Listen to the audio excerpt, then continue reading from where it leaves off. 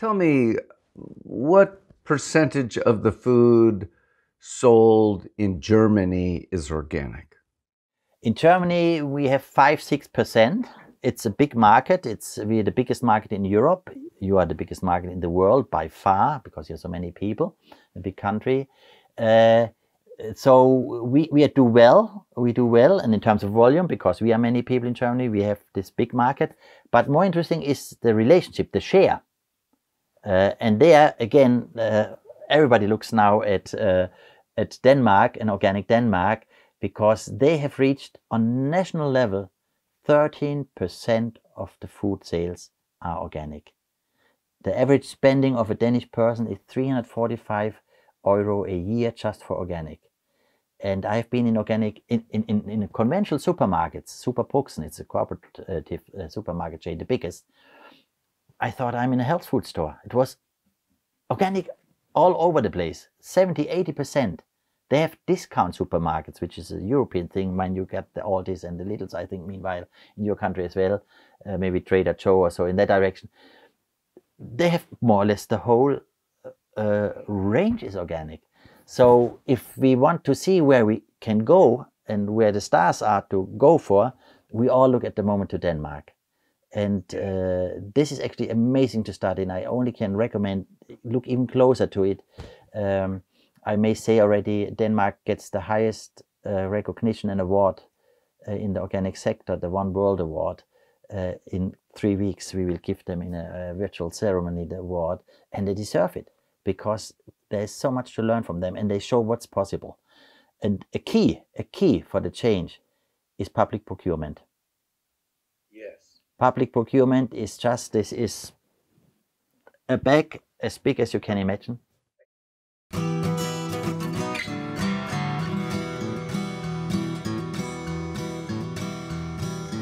Welcome to the Real Organic Podcast. I'm Lindley Dixon, co-director of the Real Organic Project.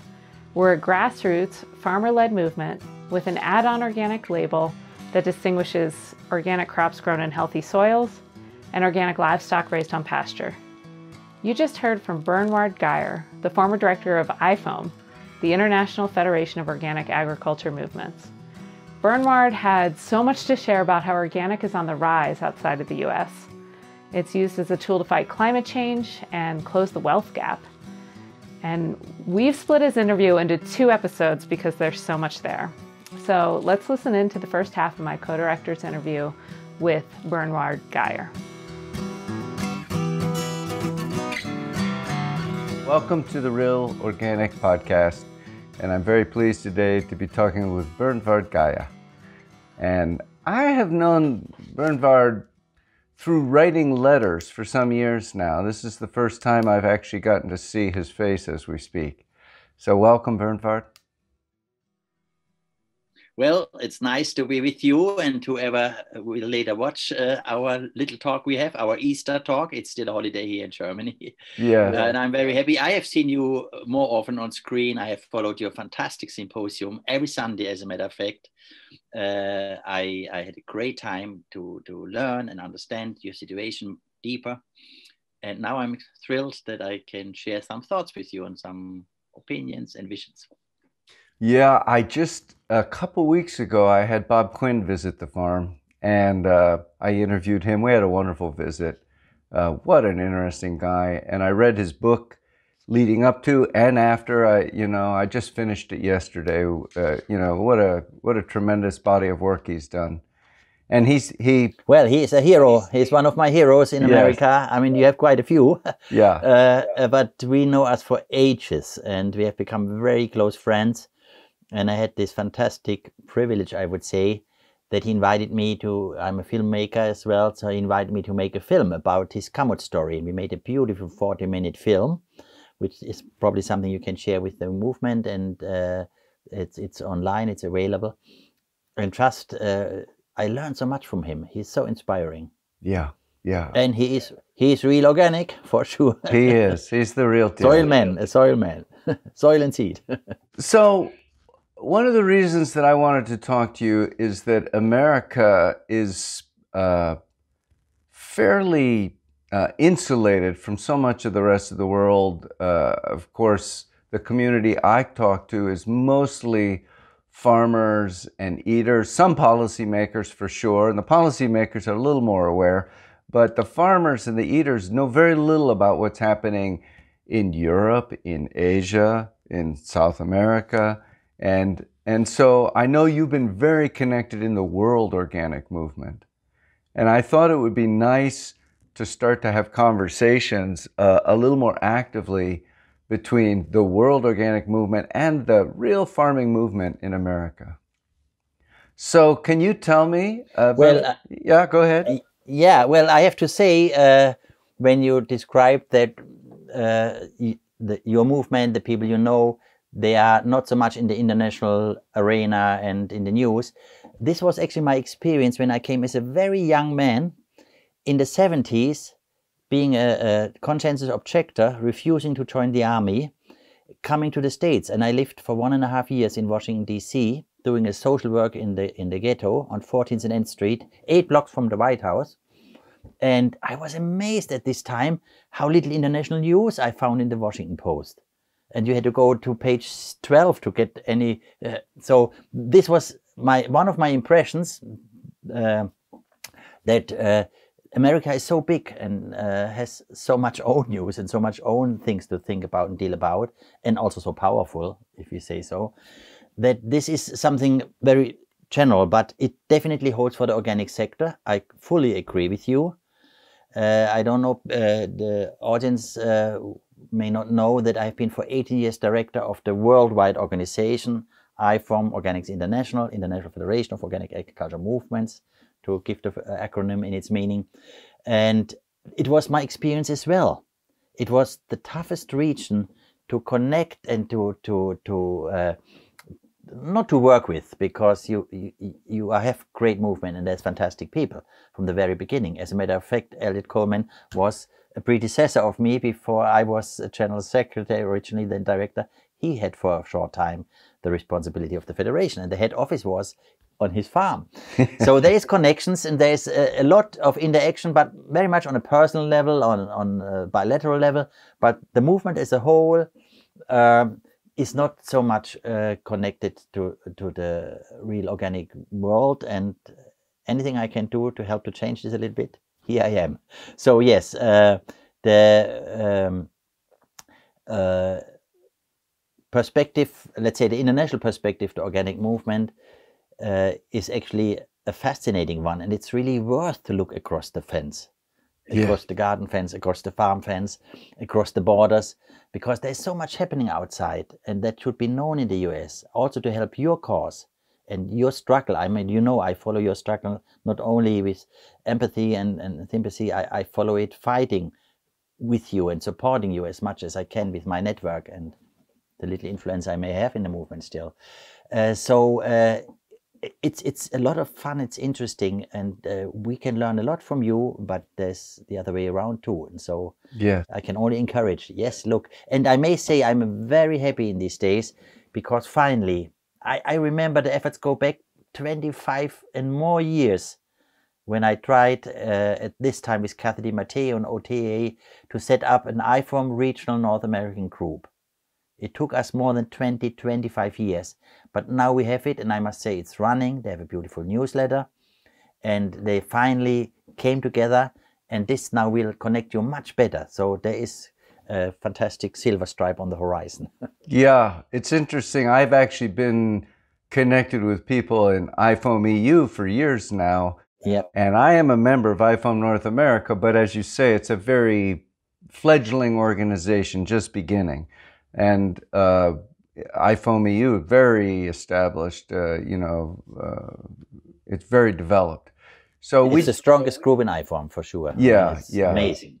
And in America, we've just been dealing with national things so strongly. One of the things that was interesting to me when I got involved because of the certification of hydroponics, and I started talking to the people in the EU, and I said, one of them was Marion Blum, who's on our board of advisors. Everybody I talked to in Europe said, who do I talk to about greenhouses? And in the EU, they all said, talk to Marion. So I talked to her. And, you know, they were being told by some people that in the US, nobody cared about hydroponic being called organic. It was fine. And I said, that's what we're being told about Europe. No, I mean, let's get right straight to it. First of all, you have a beautiful connection because I realized that you're connected with Naturland. This is an amazing farmer-based organization. Farmers have the say, farmer controlled, and it's fantastic. Not an experiment, it's a reality since decades. Actually, in my role as IFOAM director, I could help to make Naturland from a Bavarian, one can say at this time, a Bavarian farm organization, to probably the world player, because we could connect them with the fair trade movement. The fair trade movement was in desperate need and ready to go organic, which they were not at all at this time. We talk in the early 80s. And I went around and everybody was just fine and we stayed German, but Naturland was open. And that changed the organization completely. So they are an ideal partner for you. I know you had a beautiful contribution from Naturland in your symposium. So yes, there is many other groups like Naturland, and they're ready to support your cause. When it comes to hydroponics, as you touched on the question already, IFOAM is very clear positioned. Hydroponics have no place in organic, and there's no higher authority than the IFOAM World Organization. If they say no, it should be no, and it should be no everywhere in the world. And there can be no exemption to that ruling, which is so fundamental to the principles of organic, to the ecological principle of organic, that there should not be even a moment of time wasted to argue. And so, and there have been messages, I know there have been contributions, there have been interferences in your struggle to the NOSB board, and we have been in ongoing communication. The same holds, by the way, and I'm sure we talk more about it, because animals are dearer to my heart than plants. We live here on an organic horse farm, Icelandic horse farm, certified organic riding lessons if you want. The same is with the CAFO issue. Unthinkable, absolutely unthinkable, unimaginable, and highly dangerous if it picked up by media. So far not yet, but if some smart journalist goes into this, it would harm the organic movement with world impact. That this is possible to be certified under the organic banner and logos. So let me ask you about that. I mean, yes, I would like to talk about the strange strategy of the industrial organic in America, which is that we hope nobody notices, right? We hope that nobody writes a story about what's happening because it will be bad for organic. But of course the truth will come out. And I'm curious, what happens to the rest of the world organic movement if the USDA organic starts to collapse? Because our standards that are being, I don't mean traditional organic standards in America, but I mean the standards that the National Organic Program, the USDA, is in fact enforcing are not world standards. They're very different. And what happens to organic in Europe and Asia as a brand, as something that people rally around if the US stumbles so badly? Will it impact the rest of the world?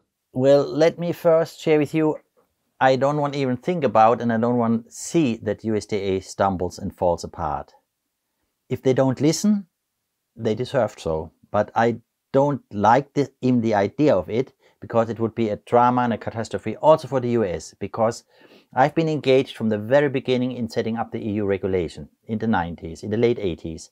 We shaped it to 91 when the regulation came out. And it made a big difference that organic could grow. And that, I mean worldwide, that we had a regulated market, a protected market. It's clearly defined. Every imaginable word that gives an impression of organic is in the law, so there can be no misuse. And they did the right thing. They based their regulation on the IFOAM basic standards, which is the ownership of the movement. And it's shaped by the movement and by the experts and very much by farmer experience and by science. So that was the right thing. I know the struggle and the never-ending story till we even came out with the law, how many years it took, and crazy things that were in earlier drafts. So a lot has been prevented, by the way, but not these two core essential things. But if that happens, the rest of the world will never, ever follow the USDA. There is no way that USDA could have its way to say, okay, you follow us and you allow CAFO like you do it with chicken or these incredible big dairy herds you have, which no way ever can have access to outside, which is fundamental again in all the regulations and all the standards in the rest of the world. So we would never follow you. So you would be isolated. You would completely lose your markets. As a matter of fact, if there's not soon a solution, I think it is an issue for the EU, as there's the equivalency agreement, which was signed at BioFach. I was present when your deputy minister, Kathleen Merrigan, signed the equivalency agreement. It's not equivalent. It's fundamentally not equivalent, at least on these two hot spots, which under normal circumstances already would have been a reason to cancel off the equivalency, or for the USDA to change, to play according to the international worldwide rules. And the EU is the measure stick. When it comes to regulation, I think everybody has understood in the world, if you are not in line, at least there can be changes, there can be differences. That's okay, we are a diverse movement, but not on the fundamentals. And the two hot points we discuss, these are fundamentals.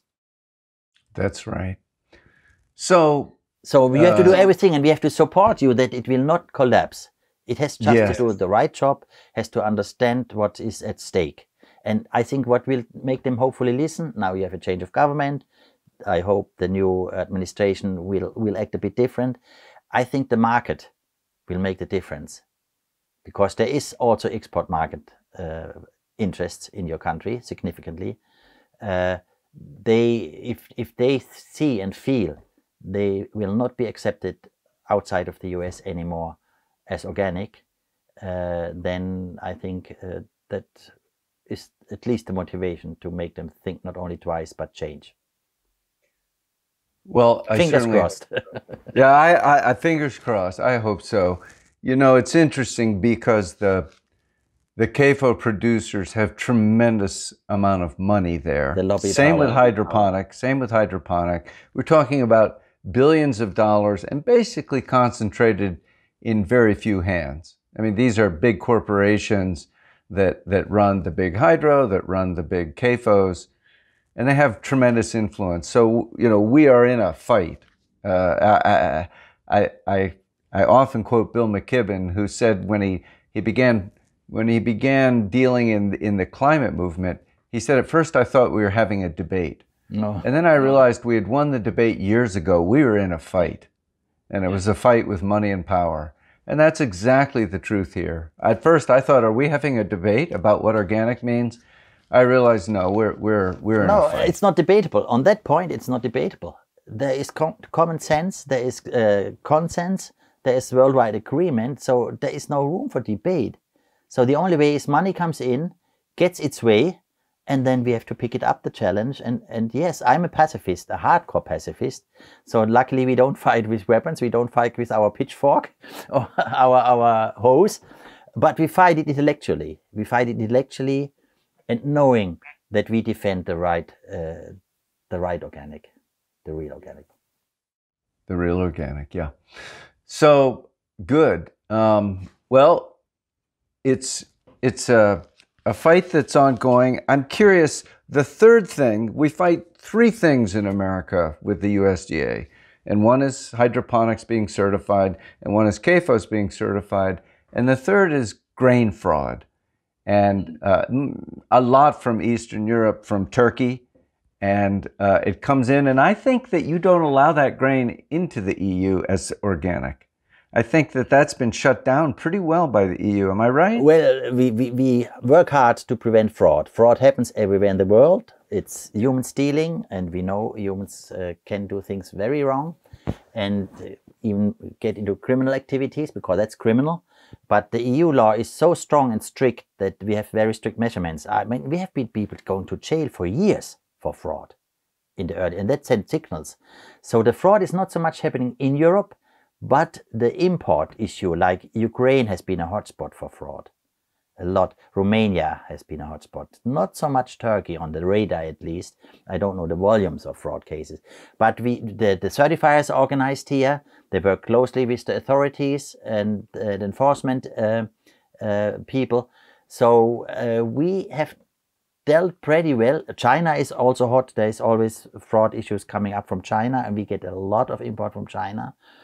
So I would not pick any country because, I mean, even here there is still fraud happening here, and in small scales, I would say, not worth a scandal. But the dimensions and the money involved in some of the big issues, this is, and what is it? It's feedstuff. So it closes the chain. It's more or less, I would dare to say, it's mostly the most fraud I see in the grain sector is for feedstuff grain, and I think quite a lot feedstock for livestock goes to the CAFO. So this is connected. There is an independency to produce cheap, and cheat goes hand in hand. Yes. So one of the things that is said in the U.S. Is that basically, in order to grow organic, we need to embrace multinational players, and those multinational players tend to bend the rules. And I don't care to grow organic that quickly if that's the price, but I'm just curious, in the EU where things are stricter, where the standards actually reflect traditional organic, is organic still growing in the marketplace at a steady rate? Rapidly. 2 digits growth since years, and it makes it interesting, makes it attractive for business, makes it attractive for big business. I mean, like in your case, I know that probably by now all 10 global big players, the Nestle's, Unilever's, Mondelez, formerly Kraft, they're all engaged in organic, which is okay for me. This is actually, I'm not against it. They are real. I fight them on other grounds and causes and try to boycott like Amazon or so, which I never will order anything at Amazon. But this is it's connected, but it's separate. If they do organic, they have to do it right. Here, my observation is they do it right. Like I'm engaged and very close to the second biggest retailer in Germany. That's a company that turns 70 billion a year. They had been for a long time the biggest organic seller in Germany, and they do it right. For example, part of their strategy is whenever we have access and can get, we don't buy only EU organic, which is okay. For me, it's organic because the law is not having loopholes like you. We buy from farmer organizations with their label, and their biggest partner, they have a 10-year, very successful, very fair, I must say, partnership with Naturland, which you're connected with, and that works very well, and it shows it's possible. So it's not a matter small company, big company. On other issues, we may have points, but when it comes to organic, as long as they really play to the rules, don't and here they don't use big lobby power. We have not at all comparable to the US situation lobby efforts, so to say, against us for own vested purely financial interests. I don't see that. They may have wished to have things a little bit easier or so. They want certainly less bureaucracy. The red tape we have created around certification, it's a nightmare. But it's a very different situation. And because of this, we have the energy and the room free to grow and prosper. And I must say, we benefit from the corona. The sales are at highest levels, 20% growth, 30% growth. We get political support. You have reported, you're well connected. I think you interviewed already Paul, my dear friend from Denmark, Paul Holmbeck. Denmark shows what's possible. That is possible. Yes. That's all sound. This is real. This is real organic. And I've been on big farms. If you allow me, I make a little intervention of the experience of my recent visit. I was at a pig farm, 1,300 sows, one farm, 1,300 sows, raising all the piglets, 30,000 piglets. And I must say, and I have seen in 100 countries organic farms, it's the best pig farm I have ever seen. Big as it is, commercially successful, but they have taken the pigs back to the forest. They plant forests for the pigs. They have all year outside, free range, and I didn't want to leave the farm. And I've been on an organic dairy farm with 500 cows. Super. I have run a dairy farm with partners here, so I know about dairy farming. They have free range, they have access, they go all summer to the pasture. But maybe that's the limit, because by pure distance and by arranging and managing your grazing pattern with a few thousand cows, I cannot see how it works. But it can work with 500 cows. The calves are on straw, healthy cows, productive, not highest level productive, and economically viable. So it's not the size that matters so much, it's what you do. I always, in this context, I'm often asked when I lecture or so, I'm often asked about this size question. When is organic too big, and does size matter? Of course, down the road it matters for social reasons, land ownership reasons, whatsoever. But from an organic farming point of view, as a methodology, organic farming, it only matters is the right thing done. And then I usually ask the people, what is the biggest certified organic farm? And then I get numbers, oh, maybe 10,000 acres, 20,000 acres. If somebody is really into it, he may go high for the stars and says 100,000 acres. The biggest farm is 1 million hectare. This is 2.5 million acre, one farm certified. It's in Australia, in the outbacks.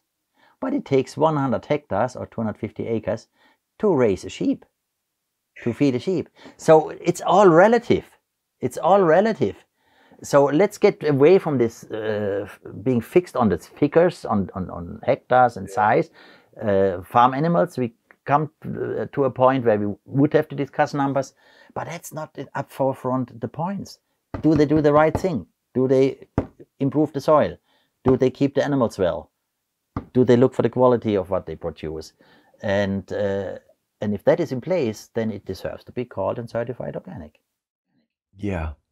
One of my very favorite organic farms certified with us is 45,000 acres.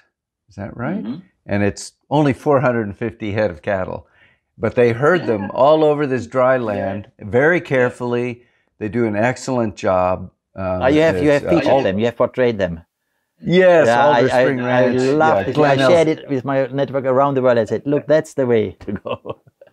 Super. Right. Yeah, no, it's possible. That's exactly proving. It's not so much the size, what's happening on the ground. And improving all the time, that farm. That's one of the things that's interesting. And regeneration. Regeneration has become a very important element. We have to heal the land and not have it stolen by the corporates to put their plastic containers. Yeah. So before we leave Europe, tell me what percentage of the food sold in Germany is organic? In Germany, we have 5-6%. It's a big market. We are the biggest market in Europe. You are the biggest market in the world by far, because you have so many people, a big country. So we do well. We do well, and in terms of volume, because we are many people in Germany, we have this big market. But more interesting is the relationship, the share. And there again, everybody looks now at Denmark and organic Denmark, because they have reached on national level 13% of the food sales are organic. The average spending of a Danish person is 345 euro a year just for organic. And I've been in organic in conventional supermarkets, Superbrugsen, it's a cooperative supermarket chain, the biggest. I thought I'm in a health food store. It was organic all over the place, 70-80%. They have discount supermarkets, which is a European thing. When you get the Aldis and the Lidls, I think, meanwhile, in your country as well, maybe Trader Joe or so in that direction. They have more or less the whole range is organic. So if we want to see where we can go and where the stars are to go for, we all look at the moment to Denmark. And this is actually amazing to start in. I only can recommend, look even closer to it. I may say already, Denmark gets the highest recognition and award in the organic sector the One World Award.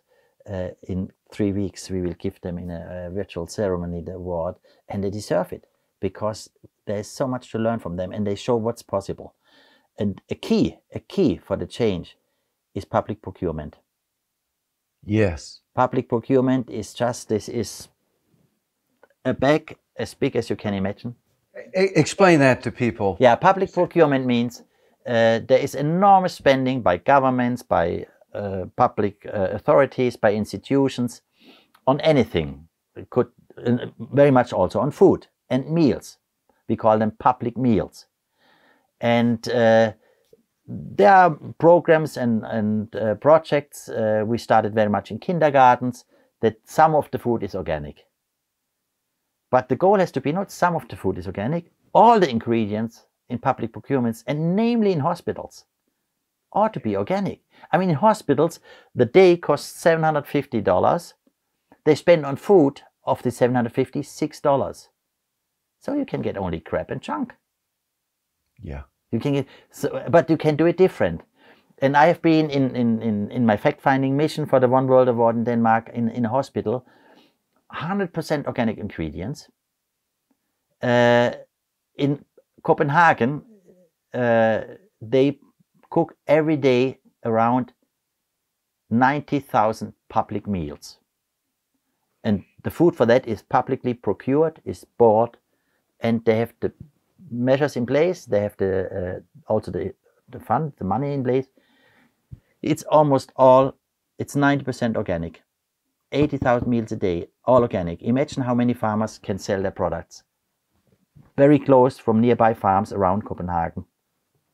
And they have the best food. The chef was an inspiration, the chef of this hospital. He said, we had to make one big change in the beginning. I had to change people's mind. We had to get away from just heating up things which we got in plastic, ready-made, to cook again. We have to cook again. And they took it consequent. They have their own bakery in the hospital. They have 2 bakers. They have their own butcher in the hospital making the sausages.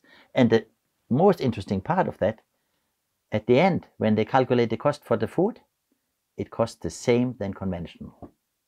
How is that possible? Farmers get a better price. They pay the organic premiums. How is it possible?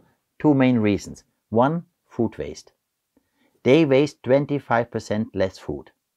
I mean, this is ingredients you bought and paid for, and you throw it away. If you're lucky, you may give it to the pigs. But this is waste.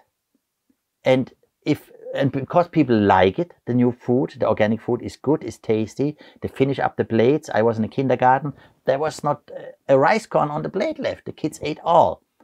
And so you can save already 25% of your investment for food ingredients when you make public meals. You can save by saving food waste, reducing food waste by 25%.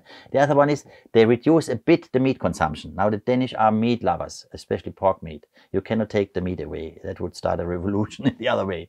But they of course know it's not so healthy, and they go along and they support in the restaurants. They tick their weekly meal being vegan or vegetarian. And with reducing the meat part, which is the most expensive part in public procurement for food ingredients, the overall calculation of the meal is coming to the same price than for conventional. So there's no argument, no reason not to do it.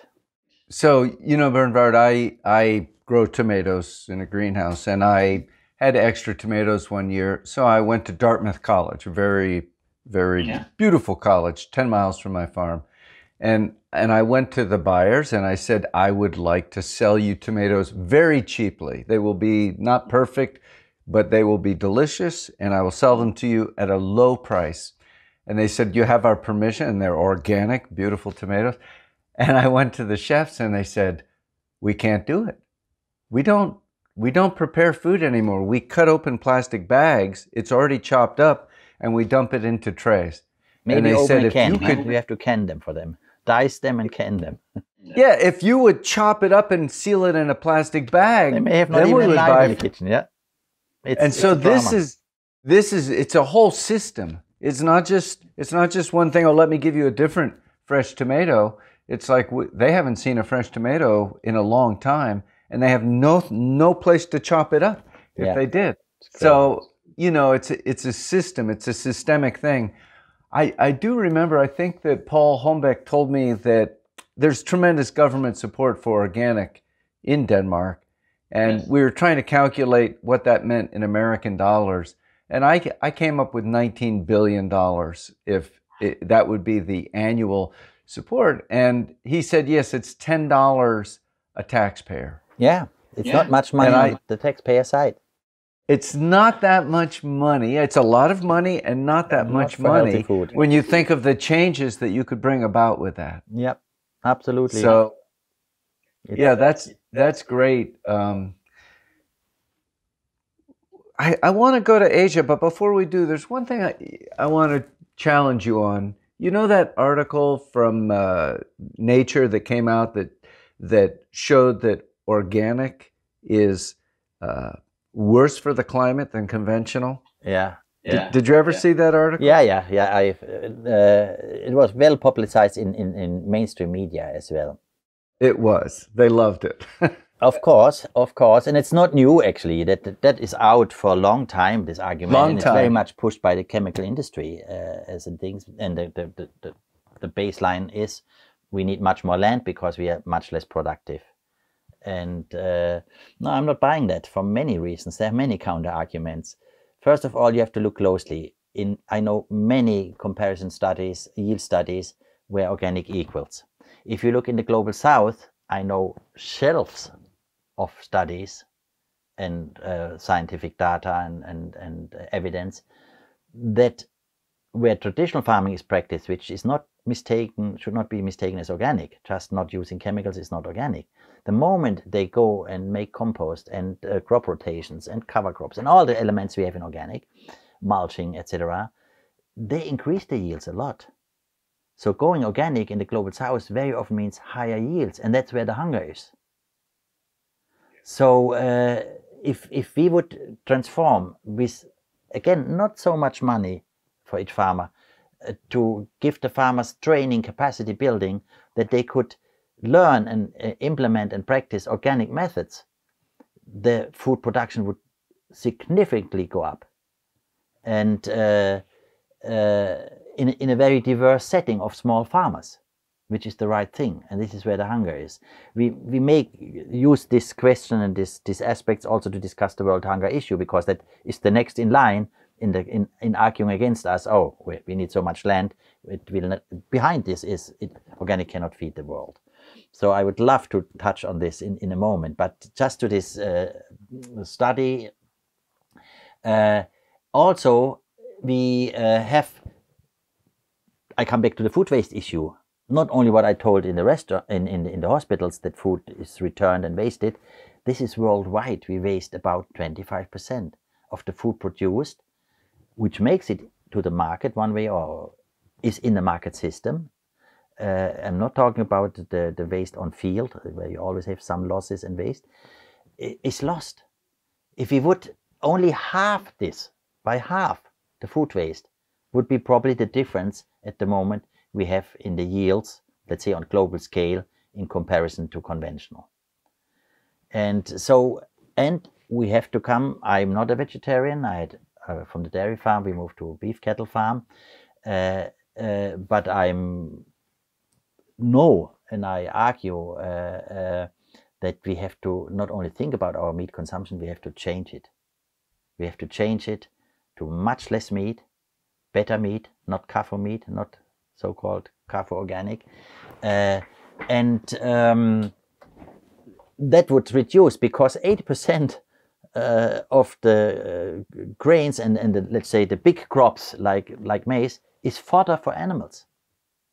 So we would have plenty of land to grow vegetables and grains for us and food for us if we would use much less land for feeding animals, and then this in feedlots where you have 50,000, 100,000 cattle and you grass-fed them. This is crazy, ruminants. So if you take all this and more, I don't go to all arguments, but these are the 3-4 main arguments, you can dismantle the kind of the indication behind all this, that if we would go organic, the world would starve. And that, okay, if you allow me, then I bring it at this point. It's, I would say, broadly accepted, especially in the FAO. I've worked for decades on the FAO, and they have changed their mind quite a bit. Nowadays, it's broadly accepted. Hardly don't find a person anymore that would not agree. Hunger is a child of poverty. People have no access to food. They cannot afford food. They are detached from the land. Maybe they are driven off the land, maybe by big landowners or big corporate interests. I don't know. But they have just no access to food, and that's why they are hungry. They are not hungry because we have not enough calories. We know that already today we produce enough calories for 12 billion people. Now, I'm not saying that our Mother Earth can hold 12 billion people, but the food would be there, but not on the steak and the bratwurst level or the schnitzel level we have here, or on the steak level you have, on the hamburger level. That's not possible. But with some more careful and more considerable consumption and changing consumption patterns a bit and not wasting food, everybody would not go hungry to bed or even die. And it's a drama. For me, it's a crime. For me, it's a crime that since, well, as long as I'm an activist, that we have not managed to make sure that nobody dies because of hunger. Yeah. Yeah. You know, that argument came up because I was talking to a group of professors at Dartmouth. We were getting ready to do a symposium, and the chair of one department said, well, of course, organic is worse for the environment than conventional. And I was like, what? And I realized he was quoting the Nature article, and I thought, well, okay, we need to put together, I know that they have in Denmark, but put together a very cogent response to that to share, because here's a very educated person who's in charge of educating some of the leaders of the world tomorrow, and this is the story that he's telling. He had the wrong education. He listened to the wrong people, to the wrong lobby interests, to the wrong propaganda. Yes, we have fantastic publications, and maybe you can help and identify and help to bring them a bit more to the States, which dismantle all this myth around organic, that we cannot feed the world, that we need more land, and there's a lot of this spread. And has been in, I think it was in Science, a very good publication from the Fibel Institute. It's the biggest organic research institute, over 200 scientists in Switzerland with Fibels in various countries around the world, India, Europe. They have done a very serious publication. It has been the first organic scientific publication where they show, yes, we can provide enough food for the world under certain conditions and certain paradigm shifts, which I just mentioned. One big one is the high level of meat consumption and the food waste. Thank you. Thank you for listening to the Real Organic Podcast. We hope that you will subscribe, tell your friends, and leave us a rating and review. A video version of this interview, as well as the full transcript with links related to our conversation, is found at realorganicproject.org/episode 65. Please join us next time when we'll be speaking with Bernward Geier again about some ways that organic agriculture is exploding in Asia. To support this podcast and our certified farmers, become a recurring donor at realorganicproject.org. See you next time.